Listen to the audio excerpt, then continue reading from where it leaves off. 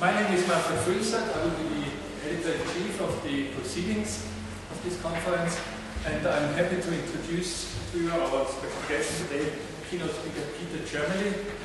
Peter is by training biochemist. He's from the Semmelweis University in Budapest. His major fields of study are molecular chaperones and networks. He's especially concerned with stress-related and aging-related networks effects. He is the author of 14 books and more than 220 scientific papers, the carrier of several honors and rewards. From 2008 to 2010, he was the member of the Vice President's Committee of the President of Hungary. He serves as an editor of Cell Stresses and Chaperones of PLOS ONE and of Nature Scientific Reports. And he will be in May, coming May, in residency in the Rockefeller Foundation, the largest center in the US. From his many publications, especially can recommend to you his book Weak Links, which is really a very interesting read and very well written in the field of networks research. Yes, and his theme of today is crisis responses and crisis management. Peter. Thank you very much for this wonderful introduction. And as you can hear, I am coming from Hungary, and approximately 100 years ago we were together with the Austro-Hungarian monarchy. But after the Austro-Hungarian monarchy, we are in a constant crisis. At least we feel so. Maybe only in Hungary, I don't know, maybe you not, but we certainly yes. My lecture will be about this crisis, and I would like to introduce you the responses to crisis from the point of biological networks. But the key point, as Manfred has told already in his introduction, would be that this is fairly general behavior, and you can actually see about yourself or understand yourself a little bit better, perhaps, or at least I hope, by the end of the lecture. Now, the first slide is about how we think about networks in my group. My group, my network science group, is a pretty much multidisciplinary group, consisting of not only physicians, like in a medical university, but obviously from physicists, from mathematicians, from even economy people. So we try to understand networks as a general phenomenon. It is very useful, or it is possible, because there are many features of networks, like the small worldness. You might have heard about it quite often. This is the famous 6 degrees of separation, as we usually call the very well-connected networks. The hubs, the existence of nodes which have much more connections than average, the nested hierarchy, and the weak links, which have been already mentioned in the introduction, which seem to be all pretty general features of all networks, including social networks, where the nodes are people, the connections are personal contacts, and biological networks, where the nodes may be cells, like in our brain, or proteins, like in our cells. In my group, therefore, we are thinking always about this generality of network properties, and this makes us to utilize the billion years of experience, among others in crisis, of biological networks, and to use it for our everyday life. And moreover, it is giving you or giving us a judgment of importance of the finding. Because if the finding in network science was true only for a particular network, that may be an important finding, but if it was true for many types of networks, including social networks, biological networks, and others, that is a fairly general finding, which may have a more general application and maybe even more important.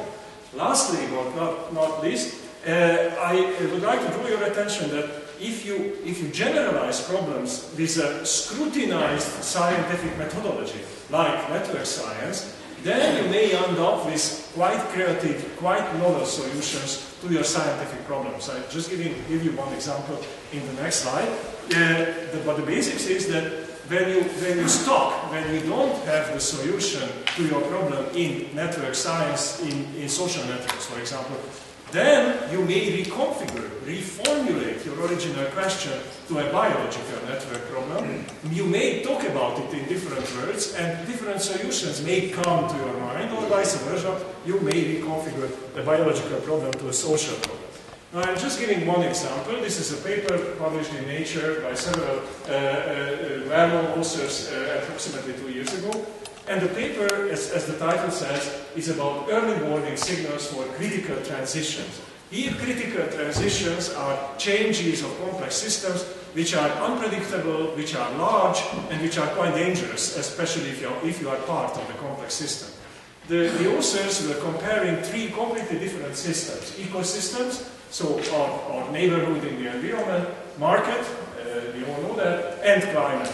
And very surprisingly, but very importantly, they found at least three common responses of these various, very different systems when they are approaching a crisis, when they are approaching a critical transition.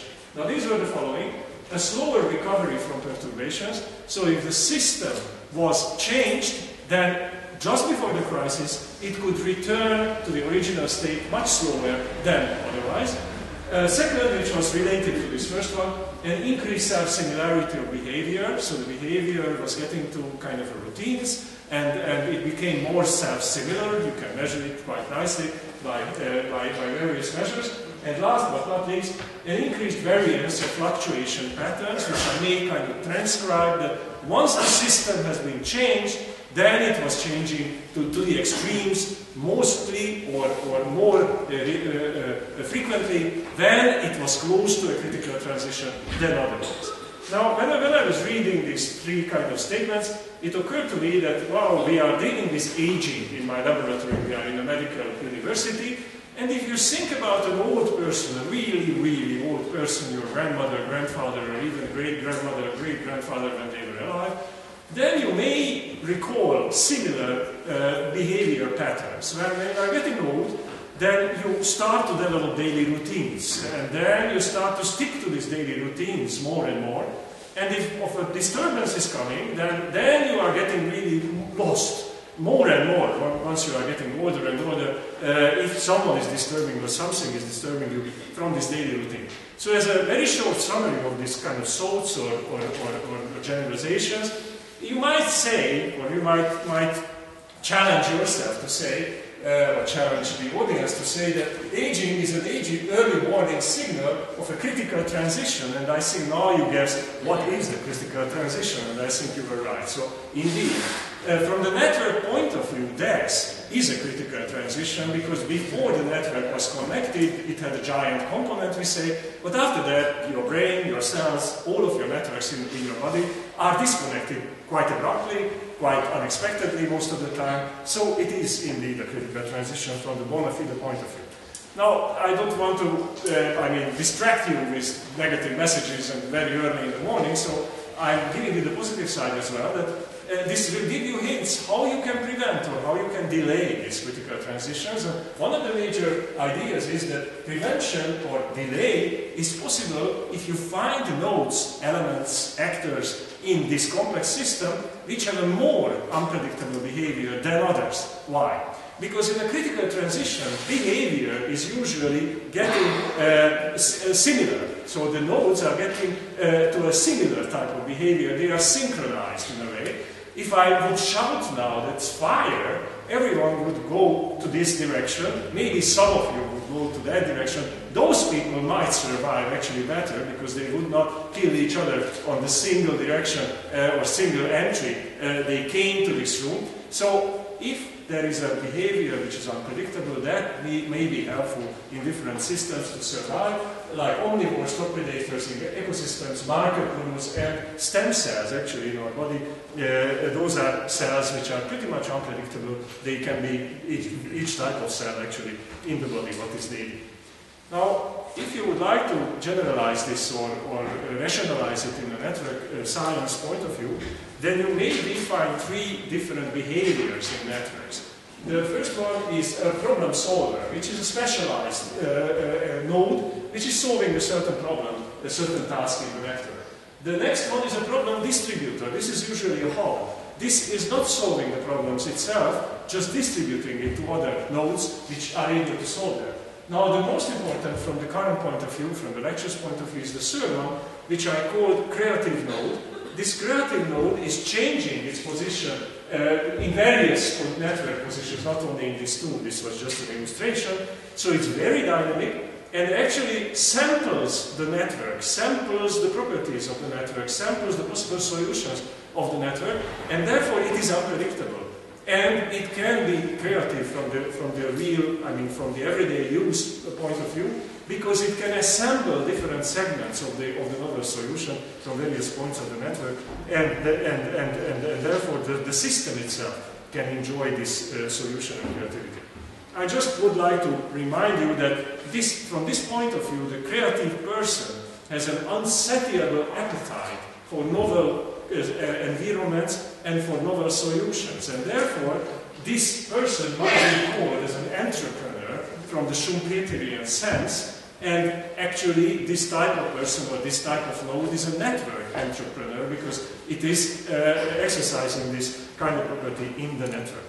Now, to exercise such a property, you actually need a continuous refocusing of social categories if the node is a person.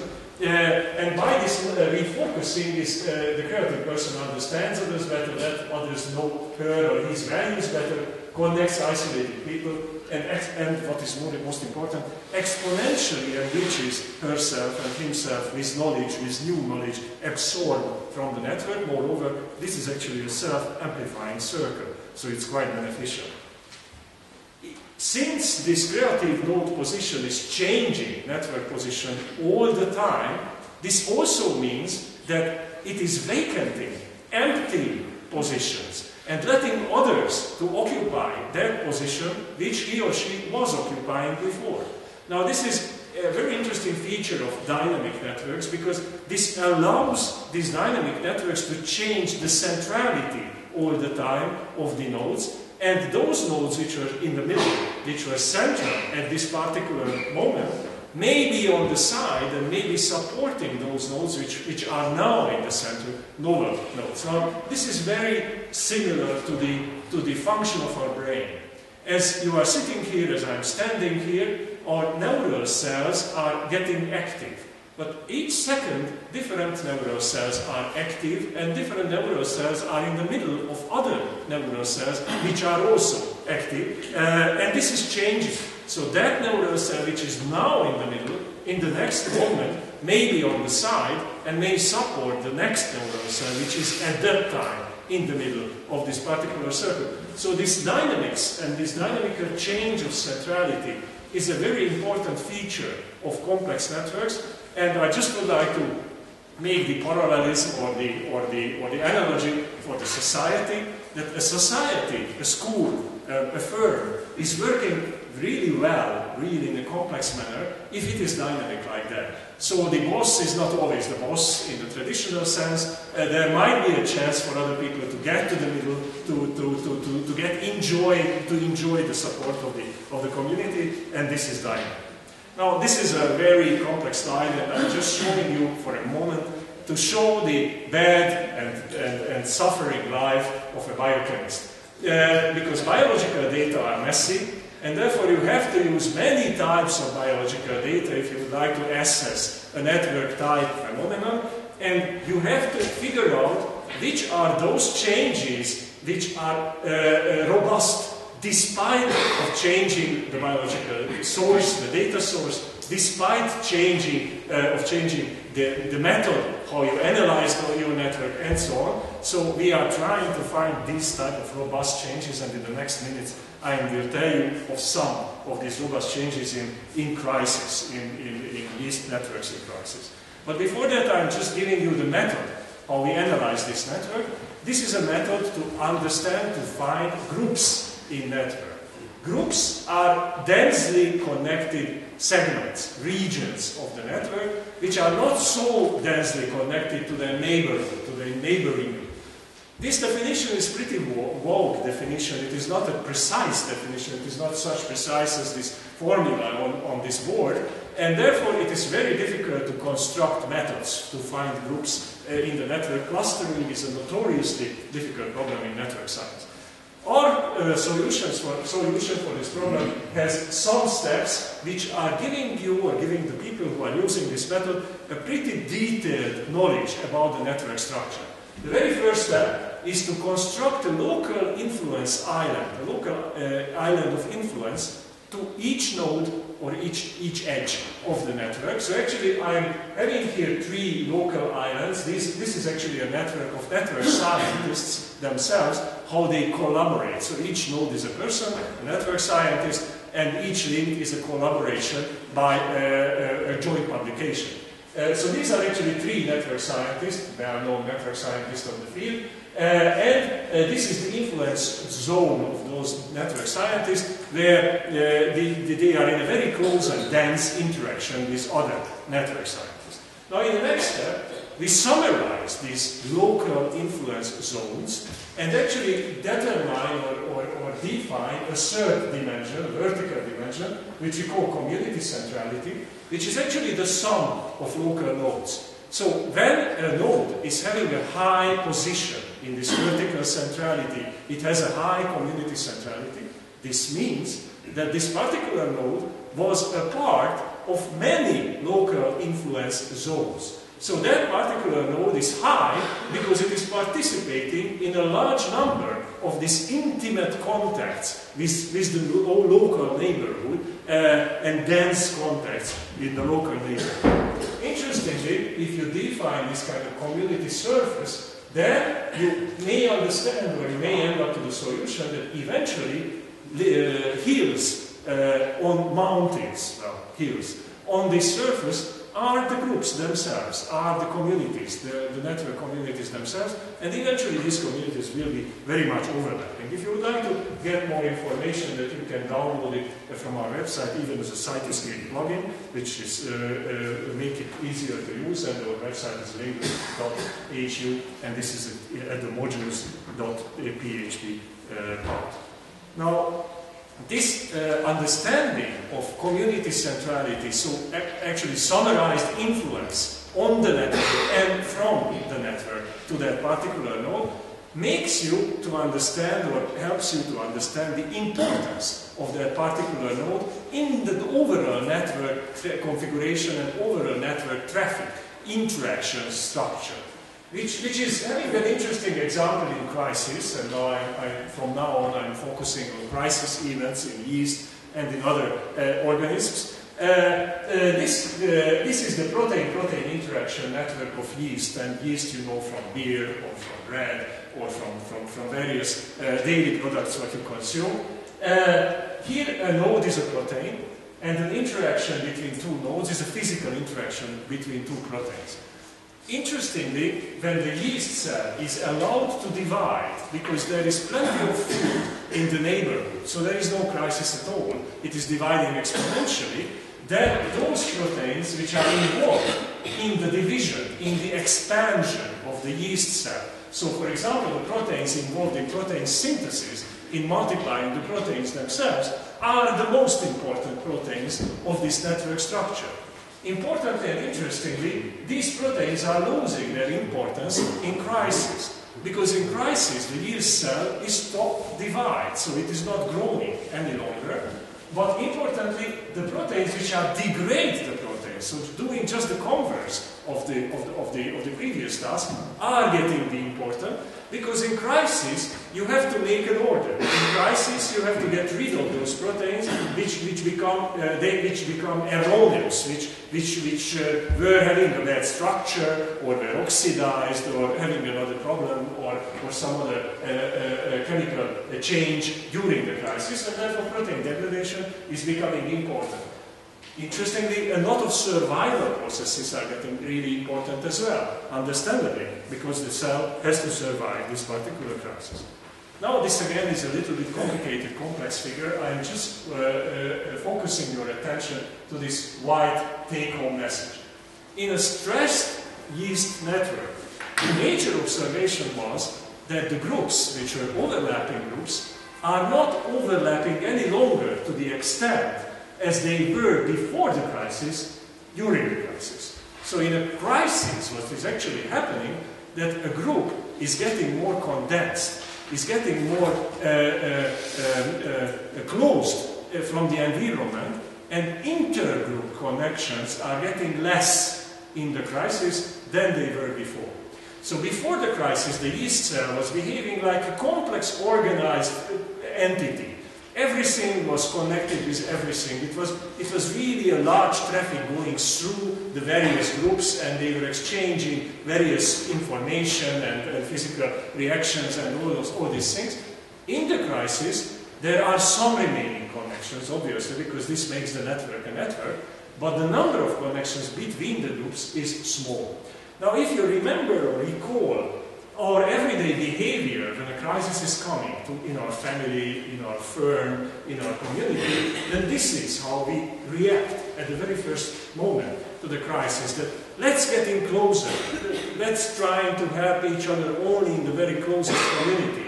Let's close the family and close the family lines and help try to survive together in this small group.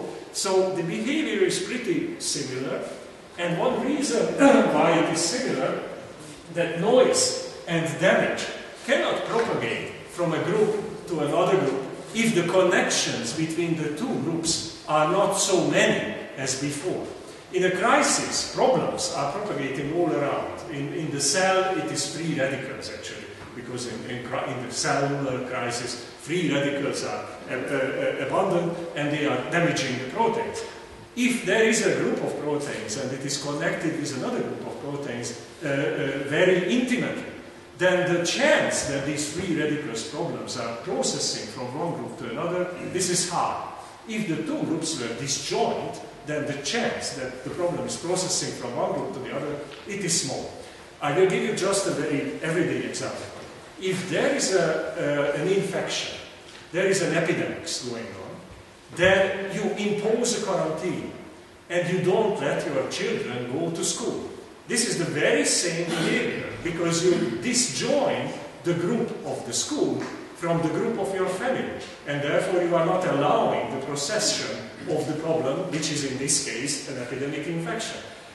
So these systems are fairly similar in their responses when there is a crisis going on, but I would like to draw your attention to the second phase, because we are very good to learn the first phase, how we can close our communities when there is a crisis. This is the first phase. But there is a second phase, and the second phase is to reconfigure the whole system, to allow the system to have links between communities which were very distant from each other in the original network. Now this is a complete reconfiguration of the network, and this allows the whole system to develop a new solution in the crisis. Now this is a point where we are not really good in society, especially in Hungary. I don't know Austria that much. Maybe you are much better than other countries, but in Hungary we are certainly not that good in that, so we may have a lesson to learn. With a few slides I just would like to show that this phenomenon is pretty general, even from the scientific point of view. Uri Allen and his co-workers were summarizing the metabolic networks of 117 bacteria which were living in different environments. The difference in the environment was how the environment was changing. Several bacteria which are here were living in another bacterium or in another organism, so they were symbionts. They had a very constant environment because they were in the middle of another organism. Other bacteria were living in a very variable environment. What was the take-home message and what was the essence of these findings? That the modularity, the more separate modules, was increasing quite significantly from 0.25 to 0.45, and this was largely significant, this increase, when the bacteria were transferred or when they were living in a constant environment versus a very changing environment. Now, you may recall this kind of yeast situation when the yeast had a kind of happy life, everything was okay, there were resources, there was not so much change. Then the yeast had a low modularity, so there were not so separated modules in the yeast cell. However, when the situation was changed, there was a stress, all of a sudden the yeast cell modules were becoming separated. But I would like to recall that that was a protein-protein interaction network, and this is a metabolic network. So these are two different networks behaving the same way. These are our own data about the metabolic network showing the very same feature. And this is a telephone call network obtained from other László Barabási. And these are telephone calls in an average week, the black line on the bottom. The red line on the top is describing telephone calls at a bombing event, at a terrorist attack. What turned out that in an everyday life, the network, your telephone connection network, is having communities which are pretty much overlapping. So you are calling distant people, I mean distant friends, and so on. On the contrary, when you are in a trouble, when there was a terrorist attack, then you are not calling distant friends. Then you are calling your mother, your spouse, your daughter, your son, the very close people, they are the closest to you. And therefore the network community, which can be observed during this event, is a very closed community, is a very dense community, and actually these communities are getting very distanced, very discriminated from each other during this stressful event. So actually social stress, and quite abrupt one, this terrorist type of event, is producing a similar type of network change as the others. I'm just listing you here other networks like the brain, like the ecosystem, other social networks, which are changing similarly when the resources are changing. So the general take-home message from all this segment of my lecture that if you have plenty of resources and you have no stress, then the network is very close to a random network. If there are communities, well, in the random network there are no communities really, but if it's not completely random, if there are communities, they are overflowing each other, they are indiscriminatable from each other. The network structure is not really well defined. If stress is imposed, if resources are less, then the network is developing communities. After a while, the communities they are getting distracted from each other. And at the very end, eventually, these communities will break. And so these communities will form subgraphs or subnetworks, and the whole connection structure of the network is broken. This is an extreme stress or extremely low resources. Now, this behavior can be observed at the phenotype as well. So how the network behaves, how the complex system behaves. And very interestingly, in many systems, I will show you only two, different phenotypes can be observed if there is a lot of resources as compared if there are very few, very little resources.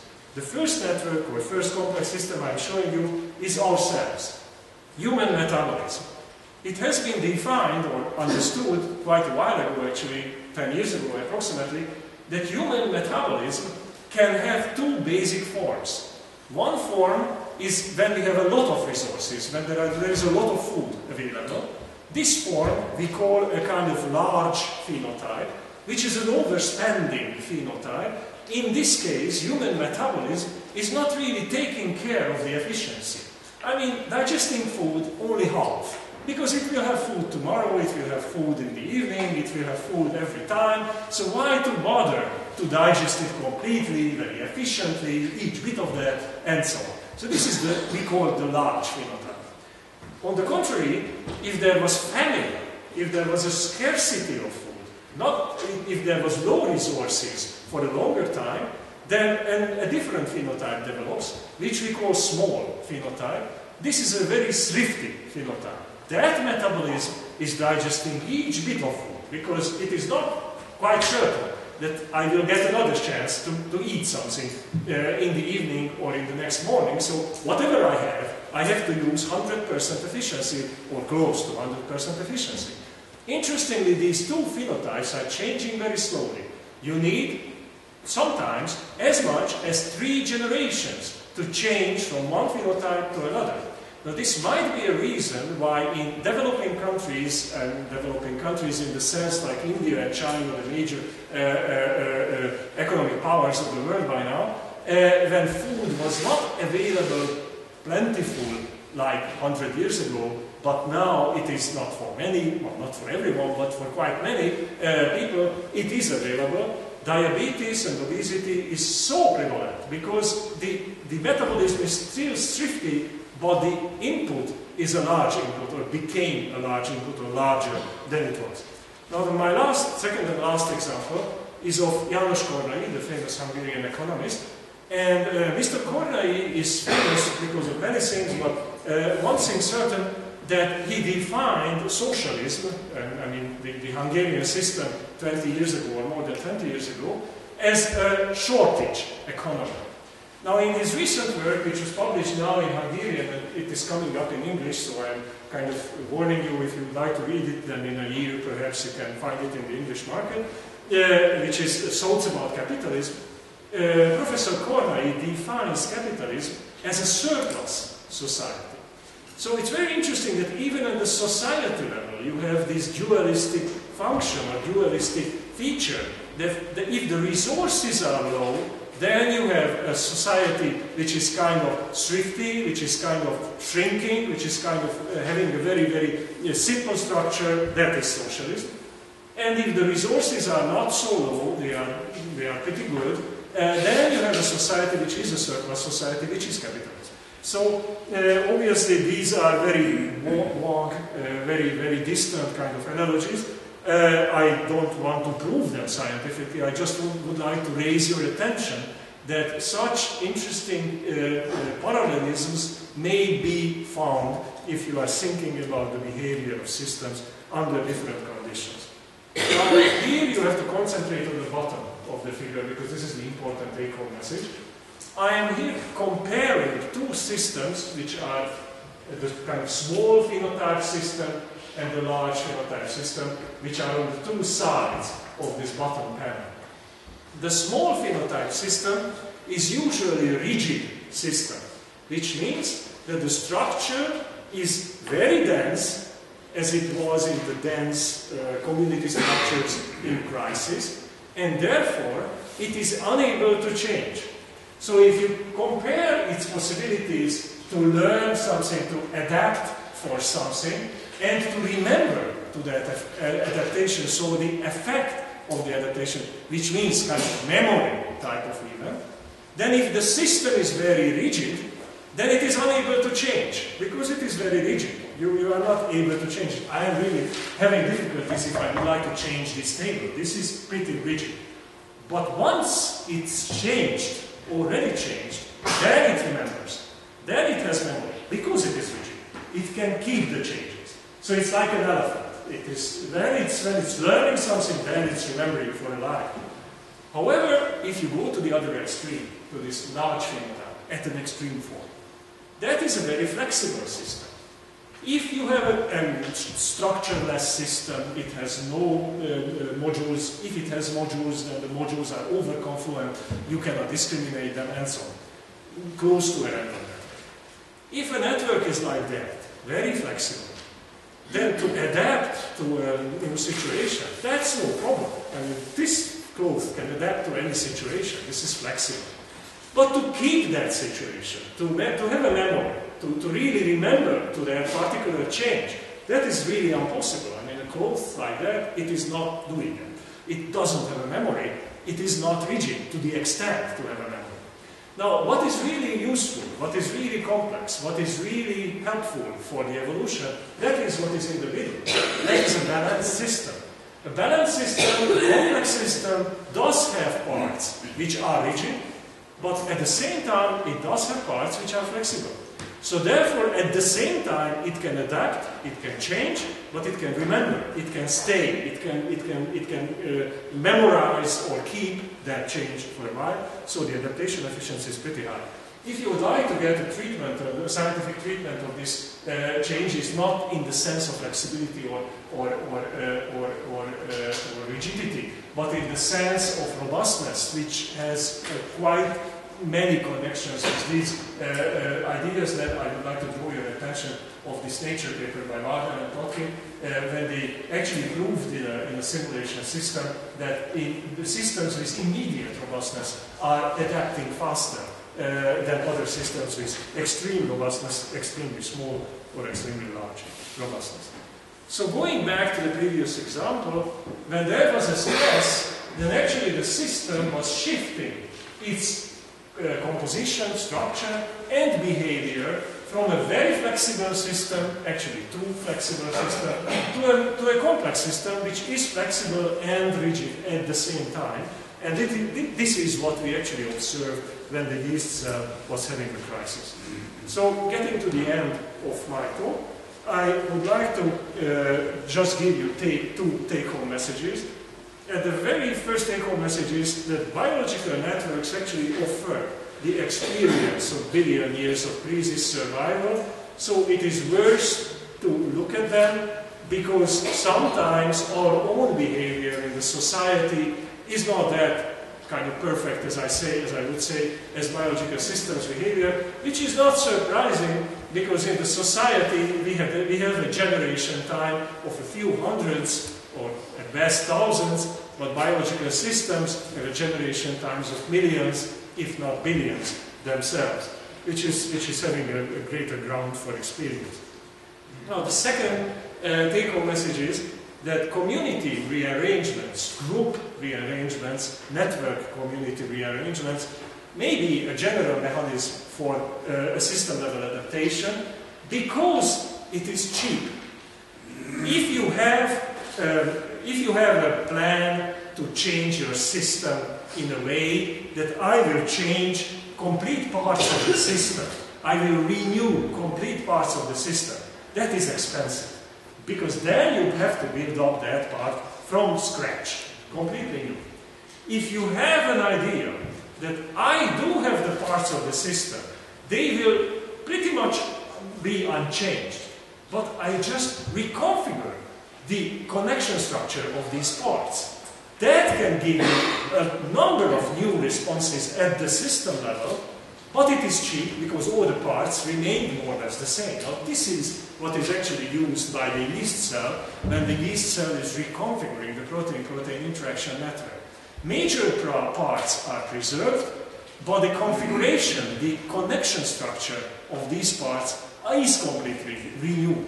And this is what is giving another possibility for the yeast cell. So this is what we may also learn from such systems. And eventually, I mean, this very last kind of panel that I showed you before, it is also part of the take-home message that you may consider a nice and delicate balance between rigidity and flexibility in complex systems, because most extremes are not really useful or not really helpful for changes or for remembering the changes in the longer term. Now, in my very last slide, I would like to just thank or acknowledge the contribution of the people of my group. These are only the people who were taking part in this particular studies, including András London, who is in the audience and who will have a lecture in Symposium O. This is the part of the reclam in this morning. And obviously this group is multidisciplinary, as I told you, so it is open for collaboration. So if anyone in the audience feels that he or she wants to collaborate with us, we are very happy. These are the potential collaborators. As Manfred told, my book about networks, the weak links, is freely available from Google, so you don't even have to pay for it anything which is in a crisis, a positive sign. Thank you very much.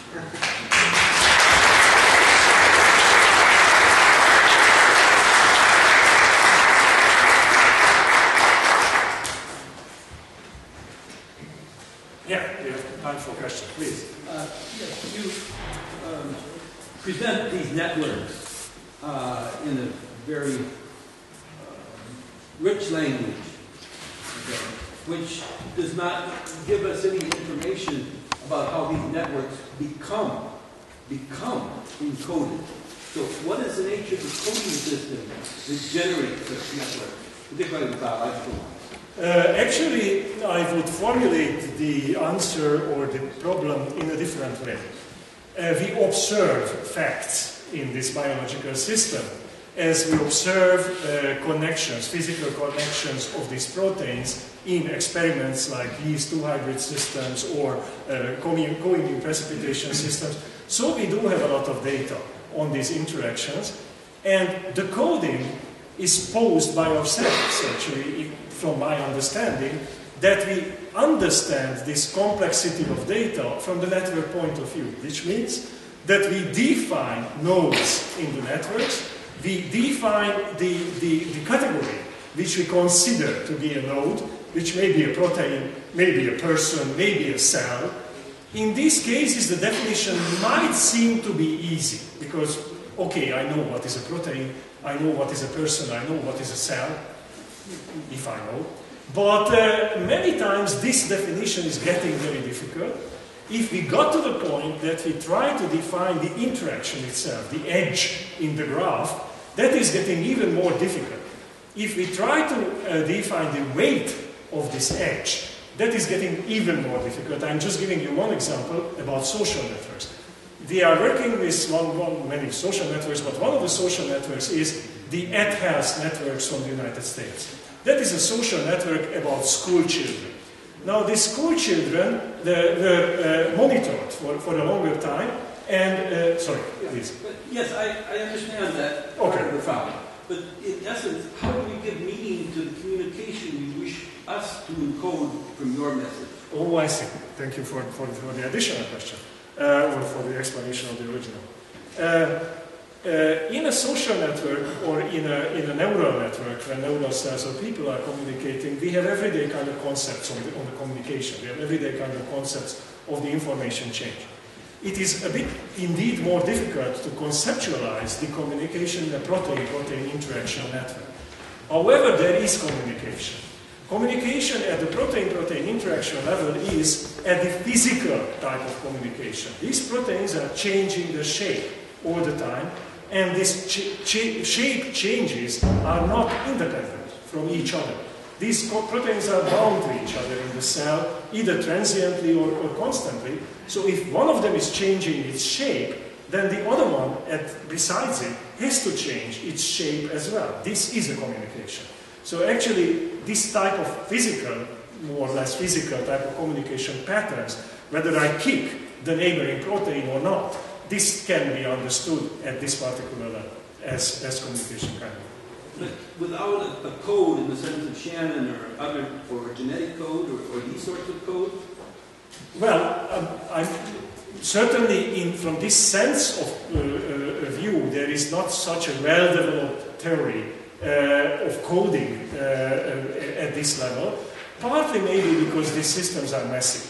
So not all very well-developed and clear theories can be applied to these systems. But in the sense of the connection structure, of the connection data, you have your real data, and you are starting from your real data. So, I mean, yeah, this is the background.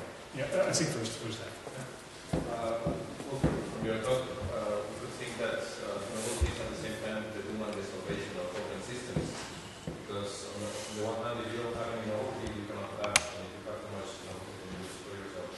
Do you see this as a particular type of self-organized criticality? Yes, it is connected to self-organized criticality. I can't really tell you at the moment how it is exactly connected to self-organized criticality, because these changes in these systems, I mean, our current treatment or people's current treatment for these changes in these network systems are restricted more or less to one step. There was this normal state, there is this stressed state. Now in the self-organized criticality you have not one step, you have thousands or millions or I mean a number of steps, so it's a whole continuous process.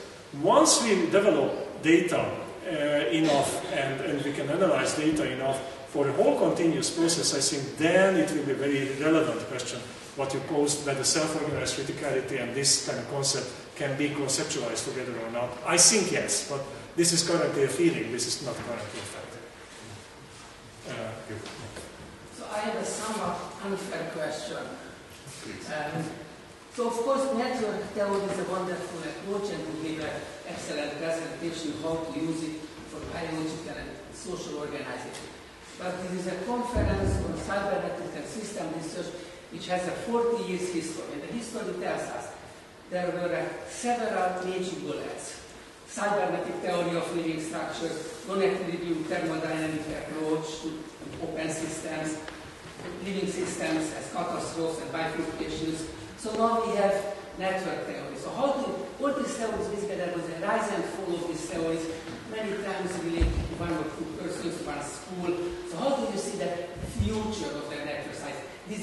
Will be made with us for the next 200 years, or it is just some kind of transient fission? Of course, fissions come and go, they help us, and then something else will come. How do you see it Thank you very much for this question. I think this is not an unfair question, this is a very good question. Indeed, there were kind of scientific fashions regarding many types of the theories what you mentioned, or approaches what you mentioned, and network science was kind of rising very fast in the last 10 years. I think this rising in popularity is partly because we do have now data, and we do have now capacity to store this data and capacity to retrieve this data. So formerly, if you had this data, well, you had difficulty before the computer science age, which is kind of 20 years, or slightly more, but not much more actually. Personal computers, I mean, everyone's access.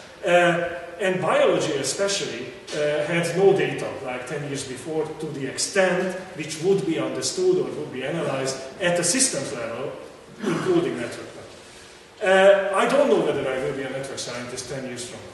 So I was not a network scientist 10 years ago. I don't know whether I will be 10 years, where will I be 10 years from now. Currently I feel that there are many ideas, concepts and behaviors which you can catch by networks and which are robust. But that's why I am very much interested in networks at the moment. I don't know for how long, how much more time you will be able to discover these very kind of robust, general and interesting changes with the network kind of description. But at the moment the field is very rich. I don't see any pauperization of the field at the moment. So the field is getting at the moment richer and richer, more and more interesting for me or for the people who are in the network science. Obviously this will have a peak. Obviously this will have a kind of downward trade. When? I don't know. Maybe 10 years, maybe 20. We will see. I think you'll be first. Small question. Sorry. How do you determine the border of a network? So well, that is a very relevant question. I mean, if you are talking about a cell, then more or less you have an understanding about the border of the network, which is within the cell that is belonging to that particular network, protein-protein interaction network or whatever, which is outside, that is not. But even in this case, where the cell really ends, I mean, the receptors on the outer surface, that is certainly inside the cell, I mean, they are belonging to the cell.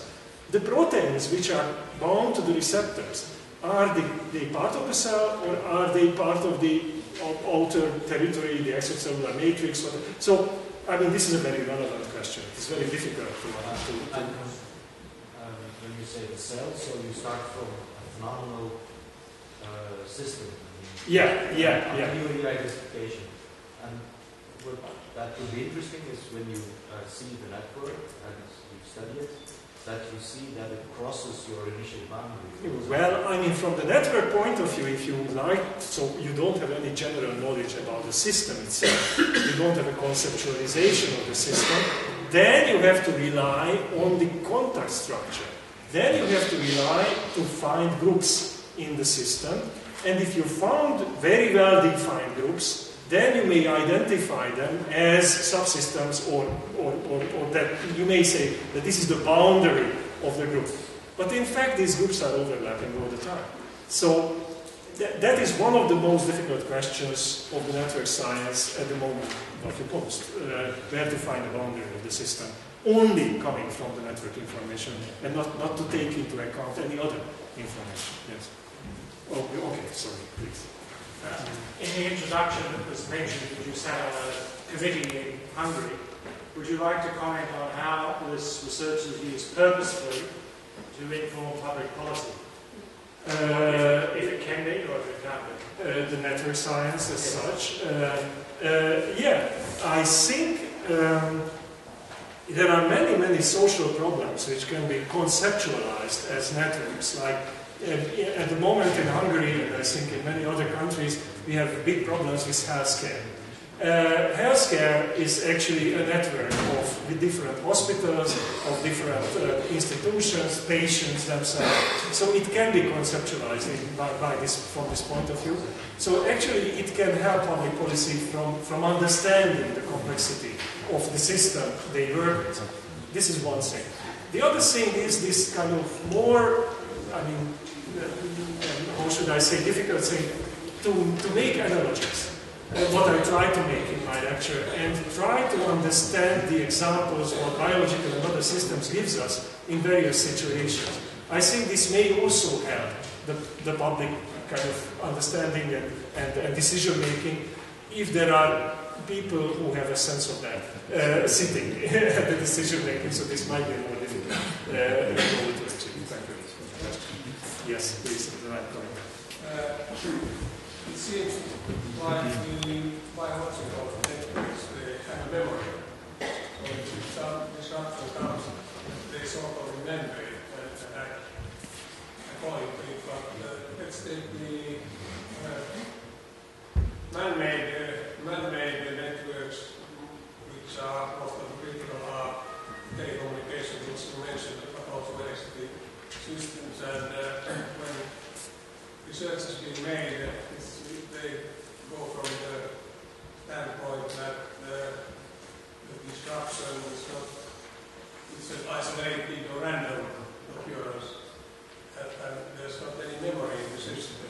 But there's also made in EU, for instance, large-scale research regarding the electricity grids. They show that actually they have a certain kind of memory, a certain pattern of the disruptions. They got some kind of disruption now, then they still expect afterwards a different kind of disruption. So they also seem to have a certain memory. Have you made any research about the memories in the networks? We are currently making this research, so unfortunately I can't give you data or real results yet. Just an idea, I would like to enrich your comment, which is a very key point, I think, that formerly, 100 years ago, engineering was more or less producing rigid networks, in the sense that those constructions which were made 100 years ago had only a few parts. The few parts had a very defined interaction pattern, which wasn't really changing. And if it was changing, then we said the system was broken. At the moment, we do have engineered systems like the electricity systems and all the others you mentioned, which are not of this type, which shifted from this very kind of rigid structure to towards the middle. So towards the structure, when they do have also kind of more or less flexible parts. Flexible means here that more expensive parts. So now we are sacrificing a little bit more money, not to get the most utility system which is possible, the cheapest system which is possible, because it is not really reliable, it is not having this memory, it is breaking easily. But we sacrifice more money, and therefore we are getting a bit closer to the systems which have been evolved in biology. So I think now the two sciences, biology and engineering, have more in common, more to tell each other because of this kind of behavior and change. I have a question. This network analysis is often done with a view of a complete network. But we depend on actions of local nodes or the interest of local nodes. What are the possibilities for local assessment of what influence is in the network and the local assessment of the implications of changes? Yes, this is a very common problem if you are studying large, really large networks, because you don't have the information what we have about biological cells. Biological cells are pretty small from this point of view. The yeast has only 6,500 proteins and maybe 200,000 links. This is nothing compared to the internet or compared to the World Wide Web or the whole social network of mankind or your brain. Now, in these latter cases, indeed sampling of networks, especially local sampling, is a crucial point. I don't think we are at the end of the story, and that's why your question is so relevant. How to find a good sampling system for the locality of the network to reveal the complex structure of the network. Most of the networks, or many of the networks, have a kind of, well, more or less fractal structure, so hierarchical structure. So you may have a kind of extrapolation from the local structure to the global one. But whether your extrapolation is really true, well, I mean, I would be safer if you may extrapolate for 3 or more scales of hierarchy, and then you extrapolate one more, so the 4th scale or the 5th scale. That is safer. At the moment, we are having one scale only. This is the local kind of understanding of the network, and we are trying to extrapolate to the 5th scale. Now, this is not working. So we have to get more advanced sampling and extrapolating structures. I think you first, please. Sorry. Overall, approach with networks looks very much PhD towards quantitative approach. Now my question is, what do we see in approaching the links to what happens between the molecules in terms of quality? Is there a quality side? How is it designed? It's a very good question. Actually, I don't really have a good answer to this question. I mean, my first answer is no, that we don't really assess quality type of changes or interactions from the quality point of view with this network sense. But I think, that's my feeling, that if we will advance in the dynamics, in the network dynamics, then we may have in the future some information from the dynamics, from the refined dynamics, on the quality. I'm just giving one example, which is a very simple example, and it's not worth well out. We are working with spatial games in this network system, when you can define various social games, like the prisoner's dilemma game, the ultimate game, and other games. And we are using it for the interactions, for the cooperativity of protein-protein interaction networks. Now, I start to have the notion that it is educative what type of social dilemma game you are using into the particular protein-protein interaction network to the quality of that interaction. So from such, initial points, one may end up, not now, later on, to get closer to your question, but at the moment I think we are far from it. Thank you. Thank you. Please. Thank you. I'm wondering, with regard to combining a bit the question about the boundaries and the questions about memories in the system, looking at the epigenetic landscape, how the system then the processes change. Taking this from what we're getting from the areas of quantum physics and looking at non-local correlations, state correlations, and even trans-temporal state correlations, are you bringing this into there in terms of how the system actually aligns itself and it develops its own? The question of boundaries again, where does the change develop from, and is there a role for the Akashic paradigm? Yeah, actually, I think we are, again, my answers will be quite the same all the time. We are getting closer to understand it from the network point of view as well. Epigenetics haven't been covered that well with networks at this point, as far as I know, because of the complexity of the changes and because of the complexity of the types of the changes, which are different. This is the question which we discussed, that it it is very difficult to conceptualize something in the network point of view when changes are different. So we have this type of DNA methylation, one thing, histone phosphorylation, another thing. Should I consider it the same type of link?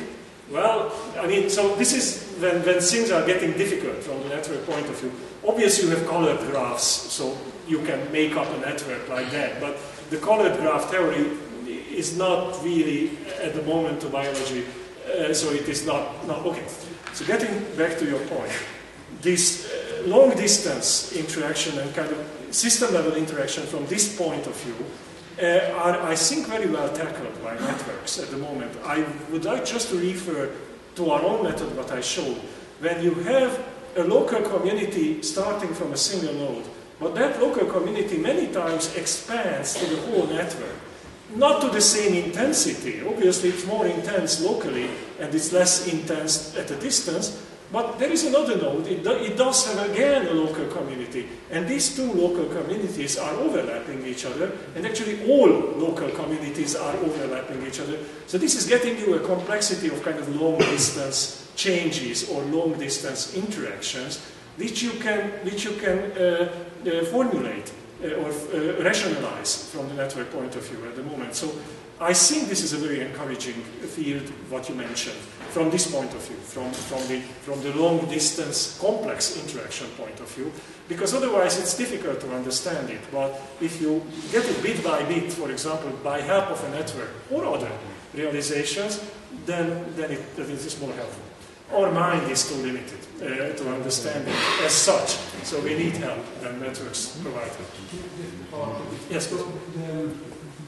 What you bring to mind is the holographic information nestedness. Yeah. Does that factor into the network? That, of course, is in play in bones and many other frames looking at intricate exponent orders. Is that... Yeah, if you start to think about network dynamics, I think this is the only way how you can think about it. So this is getting more and more into network science. Not each bit of that, and not especially the papers which were 5 years ago or more, but currently, yes. Currently, yes. Thank you.